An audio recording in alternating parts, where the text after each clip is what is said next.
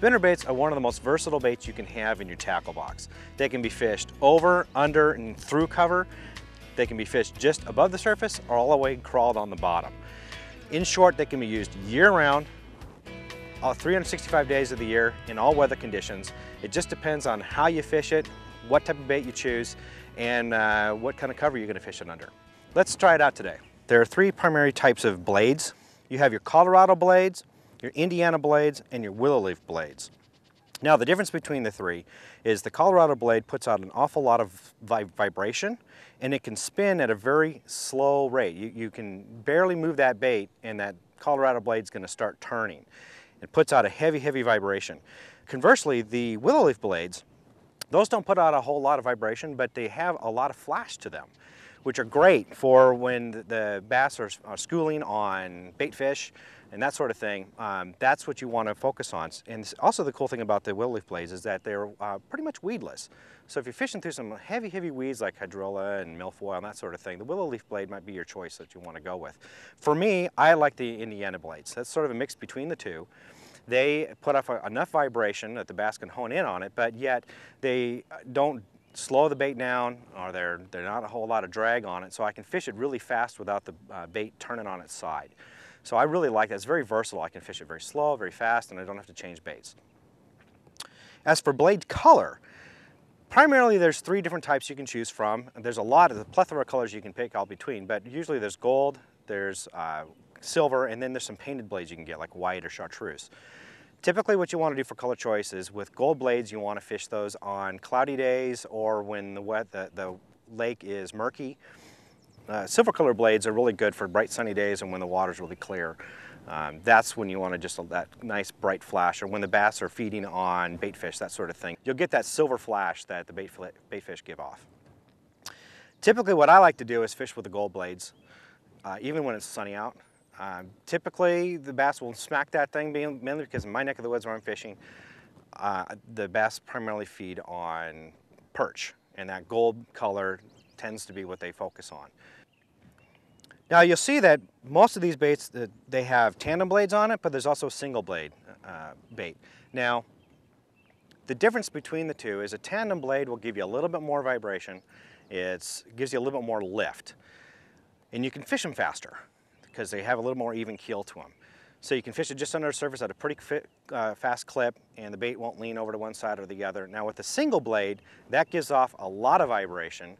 You can slow roll it, meaning you can crawl it right along the bottom of the lake, and they'll still remain upright, and you can do it at a very slow speed. When you're choosing a spinnerbait, I like to choose ones that have a thinner wire diameter on the arm. The reason being is because that allows that blade to give off a lot of vibration. The downside of that is that eventually that arm's going to break. At some point it's going to break. That's just the way it is. To me, spinnerbaits are expendable.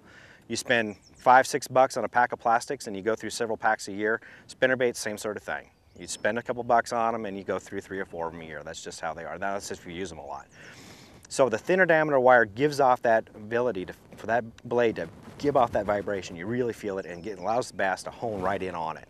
So focus on that when you're looking at a spinnerbait. Another thing that you want to look at when you are looking to buy a spinnerbait and you're looking at them on the rack is check this ball bearing. Usually Sampo bearing is one you want, but oftentimes you can't tell what the brand is. So the best way to check is just to give it a little flick. And you see how long that thing spins? The longer that blade spins, the better.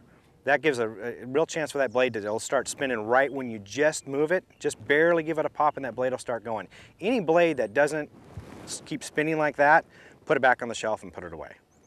So let's talk a little bit about the skirts and the trailer. If you notice, this isn't a silicone skirt. A lot of baits come with them. I throw them right out. I replace them with a Lumiflex skirt, which is this hairy looking thing right here. The reason I like Lumiflex skirts is they undulate a lot better under the water. They give off a lot more color. It's really reflective, and I don't know why. I can't tell you, but the bass absolutely annihilate it. I've used silicone skirts before, but for some reason, they just don't give off whatever it is that the bass is looking for. I replace them with a Lumiflex, and they just annihilate it. Now, here's the thing. They're kind of hard to find. You have to look everywhere to find it. You go online, do some searching for Lumiflex skirts. Eventually, you'll find somebody who sells it. When you do, buy it in the 100-pack. It's only a few bucks, maybe $10, and you get 100 of them, so it's really cheap. You're going to go through several of these.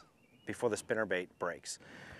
Reason being is, as you use them, as you can see, this gets real poofy. This one's been used a few times.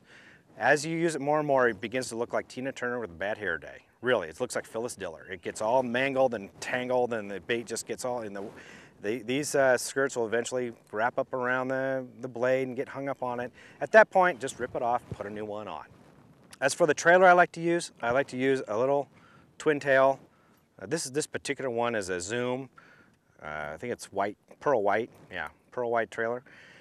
Nice and straight. It gives a nice even keel, allows the bait to track straight, and it gives off a little bit of action. Not so much of vibration, but just, you know, a little kicking action on the back of the bait. Just adds a little more to the appeal for the bass. If you notice, it's nice and straight.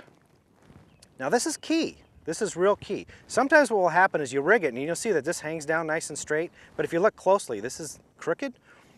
Many times what happens when you see a bait coming through the water and it's kicked off to one side, a lot of times you'll read this in articles on the web and whatnot, people will say bend the arm back and that will straighten it out.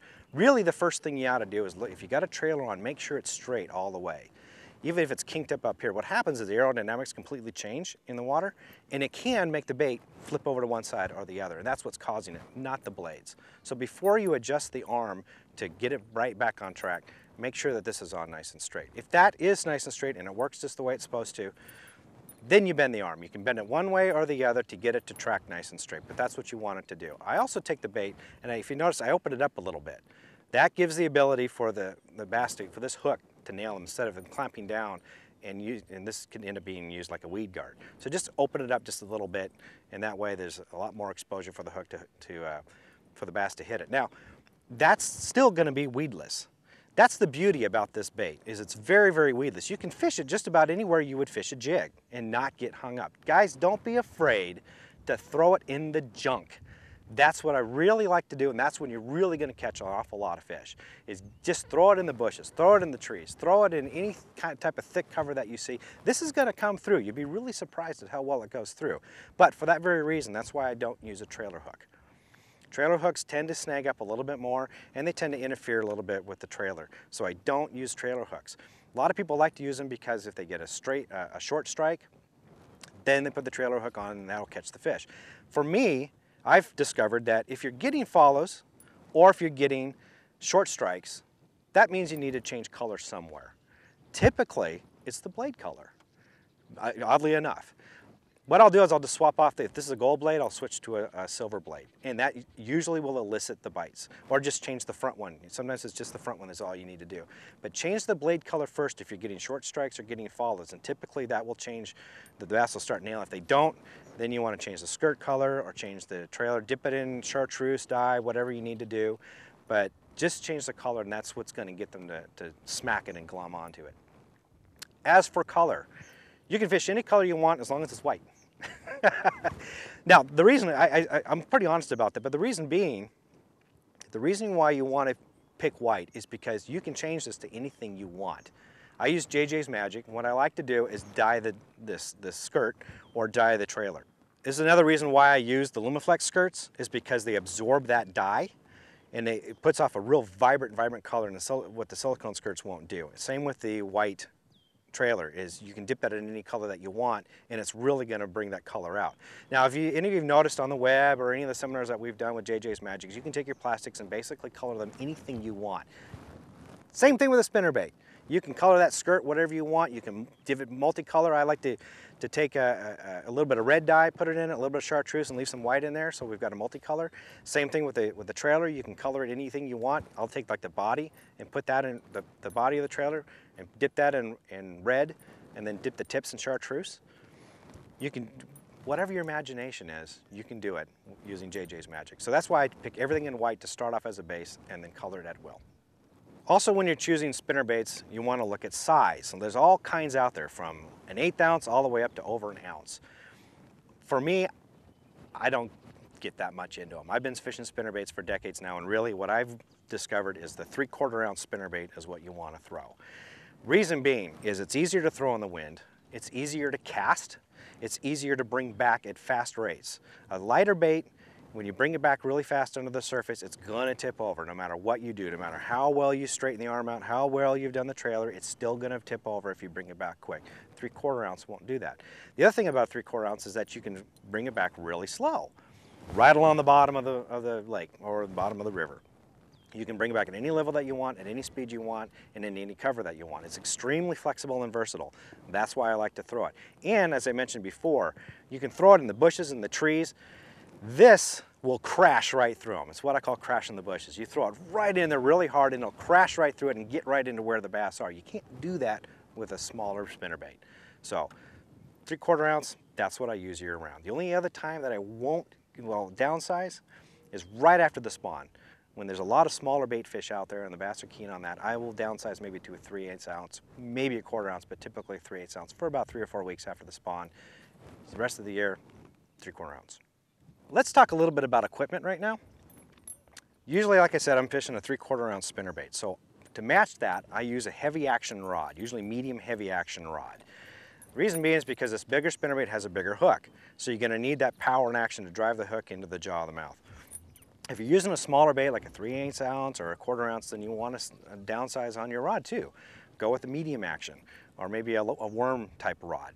That way you don't overpower it and you can also still set the hook on it. Now what a lot of guys do, they go with a lighter action rod because typically when a bass smacks one of these things, they really inhale it and you're gonna feel it instantly. And your reaction is to set that hook right away.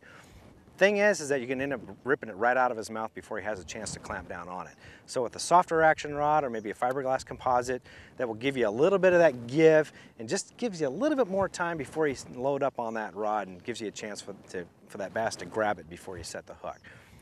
I've been fishing it for a while, so after a while you get used to that. You get used to just giving it a little bit of a pause, a little bit of hesitation before you set the hook. It's a matter of personal preference, whatever you'd like to do. I like to use 14 or 15 pound test line. Again, fishing real nice heavy hook, but again, I like to throw this into heavy cover. Lots of bushes, lay downs, that sort of thing, so you're gonna need a heavier diameter line to go through all that stuff. What I don't recommend is using spinning gear. Don't ever use spinning gear with spinnerbaits because you're just gonna be disappointed. Spinning gear doesn't have the backbone to set the hook.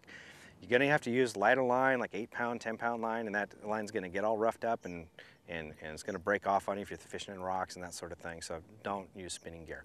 Also, if you notice, I tie directly to the lure. I don't use a snap, don't use a swivel. Those just tend to get in the way and get wrapped up around where you tie it on, and it actually hinders the action of the spinnerbait. Just tie directly to it.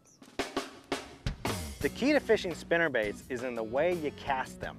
A lot of people, they've done everything right, they've chosen the right spinnerbait, they put the right skirts on it, they got the right color, everything down to exactly what they want to do, and then they end up spooking the bass because of the way they're casting it. Really the key with fishing a spinnerbait is you want a low trajectory and a soft entry into the water, just like an Olympic diver right into a pool. As little wake as you can possibly do. A nice quiet entry, you're going to get a lot more strikes when you do that. So you can't do that with an overhand cast. You're just not going to be able to. So the only time I actually use an overhand cast is when I'm in a big flat and I'm trying to cover lots of water. I'm randomly casting. I'll just start like at the 9 o'clock position. The next cast will be at 10, next one will be at 11, that sort of thing, just to cover a lot of water, because if it's real weedy, that sort of thing, you'll probably bring it right across them as they're sitting in the weeds. But other than that, I use an underhand cast. And there's 2 different types you can do. One's a forward underhand cast, and the other one's a backhanded cast. Now, let me show you these. Now the forward cast is actually pretty simple to do. This is a one-handed cast. All you do is you just give it a little cast just like that. Very simple.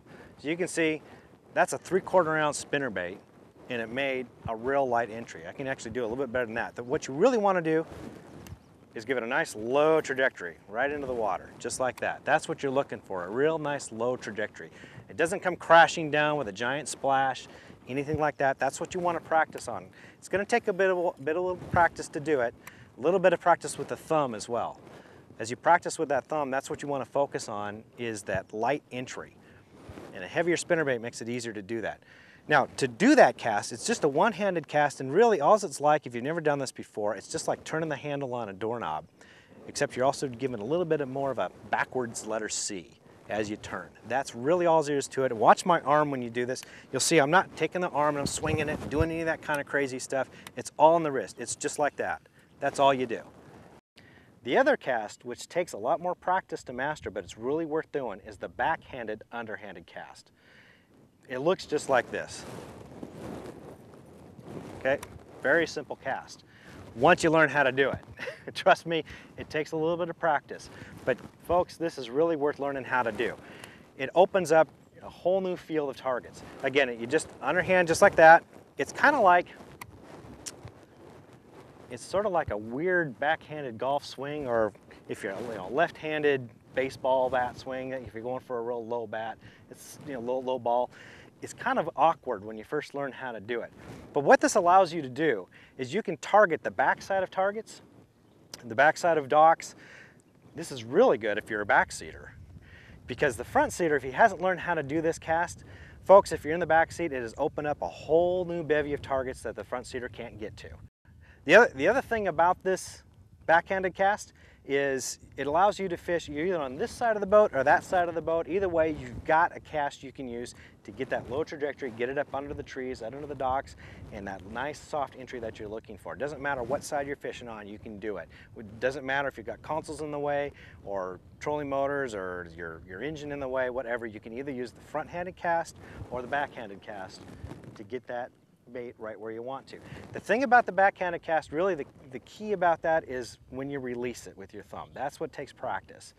Practice with that, sit down for a few hours. I assure you it'll take a while to learn it, but once you do, man, you're gonna love it, because it's gonna open up a whole lot of new targets you can cast at. There we go. All right, fish on. Come here, you. Yeehaw. All right. That's what a spinnerbait can do right there for you. Nice 2-pound smallie. I guarantee you guys, if you keep throwing these things, you're gonna catch fish just like this.